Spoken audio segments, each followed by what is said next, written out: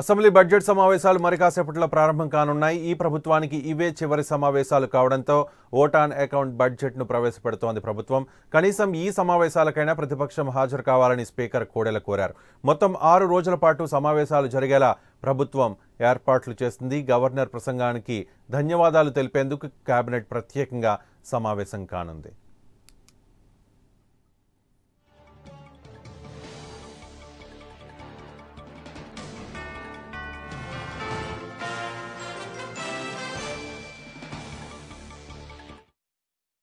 Assembly budget సమావేశాలు మరి కాసేపట్లో ప్రారంభం కానున్నాయి. అసెంబ్లీ నుంచి మా ప్రతినిధి ఎంపీ రావు సిద్ధంగా ఉన్నారు. ప్రత్యక్షంగా మరిన్ని వివరాలని లైవ్లో మనకు అందిస్తారు. MP, over to you. Assembly సమావేశాలు అంటే ఇవే ఈ ప్రభుత్వానికి చివరి సమావేశాలు, బడ్జెట్ సమావేశాలు ఈ రోజు నుంచి ప్రారంభమవుతున్నాయి. కాసేపట్లో ఉదయం 9:30కు గవర్నర్ నరసింహన్ ఉభయ సభలను ఉద్దేశించి ప్రసంగించనున్నారు. బడ్జెట్ సమావేశాలు కాబట్టి మొదటి రోజు గవర్నర్ ప్రసంగం ఉంటుంది. ఈ 5 ఏళ్లలో చేసినటువంటి అభివృద్ధి, రాష్ట్ర ప్రభుత్వం చేసినటువంటి అభివృద్ధి, భవిష్యత్తులో ఏ విధంగా ముందుకు వెళ్ళాలనుకోబోతున్నాము, అలాగే ప్రత్యేక హోదా, విభజన హామీలకు సంబంధించి అన్ని అంశాలను కూడా గవర్నర్ ప్రసంగంలో పొందుపరిచినట్లుగా మనకు తెలుస్తుంది. ఉదయం 9:30కు అటు శాసన మండలి, శాసనసభ సభ్యులు ఇద్దరిని కలిపి ఉభయ సభలను ఉద్దేశించి గవర్నర్ ప్రసంగం ఉంటుంది. దానికంటే ముందు కేబినెట్ ప్రత్యేక సమావేశం అవుతుంది. ఇప్పుడు సీఎం చంద్రబాబు నాయుడు కూడా వెంకటపాలెంలో ఎన్టీఆర్ విగ్రహానికి పూలమాలలు వేసిన నివాళులు అర్పించిన తర్వాత కొద్దిసేపటి క్రితమే అసెంబ్లీకి కూడా చేరుకున్నారు. మరి కాసేపట్లో కేబినెట్ ప్రత్యేకంగా సమావేశం అవుతుంది. గవర్నర్ ప్రసంగానికి కేబినెట్ ఆమోదం తెలబోతుంది. ఈరోజు మొదటి రోజు 9:30కు గవర్నర్ స్పీచ్ స్టార్ట్ అయిన తర్వాత ఒక దాదాపు గంట సేపు ఉంటుంది. సభ ముగిసిన గవర్నర్ ప్రసంగం పూర్తి కాగానే సభ వాయిదా పడుతుంది. సభ వాయిదా పడిన తర్వాత బిజినెస్ అడ్వైజరీ కమిటీ BSC సమావేశం ఉంటుంది. ఈ BSC సమావేశంలో ఎన్ని రోజుల పాటు సభను జరిపితే బాగుంటుంది అంటే ముందుగా అయితే 8వ తేదీ వరకు అని అనుకున్నారు.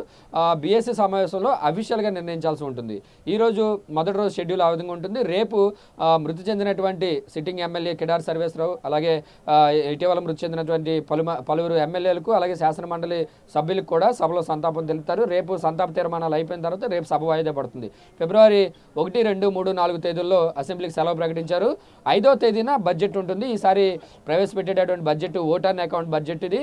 5వ తేదీ ఉదయం అసెంబ్లీలో బడ్జెట్ను ప్రవేశపెడుతున్నారు. 6, 7, 8 తేదీల్లో ఈ బడ్జెట్ మీద చర్చతో పాటుగా పలు బిల్లులను కూడా రాష్ట్ర ప్రభుత్వం ప్రవేశపెట్టబోతుంది. ఆ బిల్లులు కూడా అసెంబ్లీ ఆమోదం తెలపనుంది. ఇప్పటి వరకు అయితే ఉన్న షెడ్యూల్ ఇది. ఒకరోజు అటు ఇటుగా అంటే 9వ తేదీ వరకు పెట్టుకుంటే బాగుంటుందని కొంతమంది సభ్యులు లేవనెత్తుతున్నారు. కాబట్టి BSC సమావేశంలో అది 8వ తేదీన 9వ తేదీన అనేది క్లారిటీ వచ్చే అవకాశం ఉంది.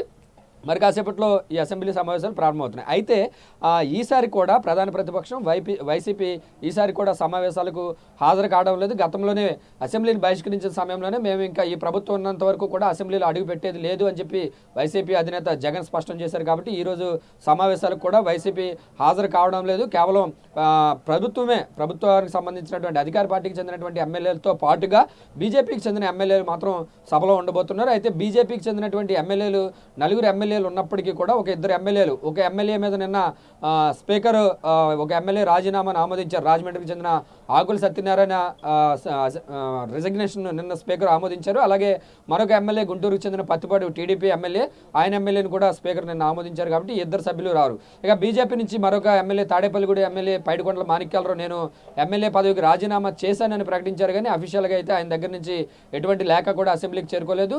అలాగే మరొక ఎమ్మెల్యే కర్నూలు జిల్లాకు చెందిన ఎమ్మెల్యే మేడం మల్లికార్జున రెడ్డి కూడా అసెంబ్లీకి హాజరు కావట్లేదు. సో బీజేపీకి చెందినటువంటి అటు ఆకుల సత్యనారాయణ, మాజీ మంత్రి మాణిక్యాలరావు 2 సభ్యులు కూడా సభకు హాజరు కావడం లేదు. కాబట్టి అధికార పార్టీ సభ్యులతో పాటుగా కేవలం 2 బీజేపీ సభ్యులు మాత్రమే సభలో ఉండనున్నారు. అయితే గతంలో కూడా ప్రధాన ప్రతిపక్షం లేకపోయినప్పటికీ కూడా బీజేపీ ప్రతిపక్షంగా వ్యవహరించినప్పటికీ కూడా అధికార పార్టీ సభ్యులు అడిగినటువంటి ప్రశ్నలు, ఆయా నియోజకవర్గాలకు సంబంధించినటువంటి సమస్యలు లేవనెత్తడము, దానికి సంబంధించి మంత్రులు సమాధానం చెప్పడం, అంటే ప్రతిపక్షం లేదనే భావం కూడా కలిగించకుండా అసెంబ్లీ సమావేశాలు చాలా చక్కగా సజావుగా జరిగినటువంటి పరిస్థితి. సో ఈసారి కూడా బడ్జెట్ సమావేశాలు చివరి సమావేశాలు కాబట్టి ప్రధాన ప్రతిపక్షం లేకపోయినా కూడా మాకు ఎలాంటి ఇబ్బంది లేదు, మేము సభను చాలా సక్సెస్ఫుల్గా నడుపుతామని చెప్పి కూడా అధికార పార్టీ చెప్తుంది. కేవలం 2 బీజేపీ ఎమ్మెల్యేలు, ఫ్లోర్ లీడర్ విష్ణుకుమార్ రాజుతో పాటుగా మరొక ఎమ్మెల్యే, 2 బీజేపీ ఎమ్మెల్యేలు మాత్రం సభలో ఉండనున్నారు. సో ఇది ఓవరాల్గా అసెంబ్లీ అప్డేట్. ఇప్పుడైతే అసెంబ్లీలో సీఎం ఛాంబర్లో కేబినెట్ ప్రత్యేకంగా సమావేశమైంది. గవర్నర్ ప్రసంగానికి సంబంధించి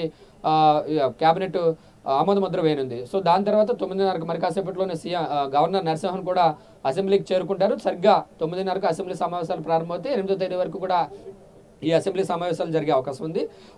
ఇది చివరి బడ్జెట్ సమావేశాలు కావడంతో ఓట్ ఆన్ అకౌంట్ బడ్జెట్ను మాత్రమే ప్రవేశపెడుతున్నారు. వచ్చే జూన్ 2వ తేదీ వరకు కూడా ప్రభుత్వం యొక్క కాలపరిమితి ఉంది కాబట్టి అప్పటి వరకు అయ్యేటటువంటి ఆదాయ వ్యయాలు ఉద్యోగుల జీతాలకు సంబంధించి ఎంతవరకు అయితే ఉంటుందో దానికి సంబంధించి ఓట్ ఆన్ అకౌంట్ బడ్జెట్ను కూడా ఈసారి అసెంబ్లీ సమావేశాల్లో ప్రవేశపెడుతున్నారు. 2014లో రాష్ట్ర విభజన తర్వాత నవ్యాంధ్రప్రదేశ్కు మొదటి సమావేశాలు హైదరాబాద్లో ప్రారంభమైనాయి. ఆ తర్వాత 2 ఏళ్ల క్రితం 2016లోనే అసెంబ్లీ అమరావతికి మారింది. చివరి సమావేశాలు ఈ ప్రభుత్వంలో చివరి సమావేశాలు అమరావతితో ముగుస్తున్నాయి. సో ఓవరాల్గా అయితే ఇది ఈ ప్రభుత్వానికి సంబంధించి 13వ సారి జరుగుతున్నటువంటి సమావేశాలు, చివరి సమావేశాలు. మరి కాసేపట్లోనే గవర్నర్ ప్రసంగంతో అసెంబ్లీ బడ్జెట్ సమావేశాలు కూడా ప్రారంభం కానున్నాయి. Ravi. Right MP, thank you. మరింత తాజా సమాచారం కోసం మిమ్మల్ని మళ్ళీ కాంటాక్ట్ చేస్తాం. అసెంబ్లీ బడ్జెట్ సమావేశాలు మరి కాసేపట్లో ప్రారంభం కానున్నాయి.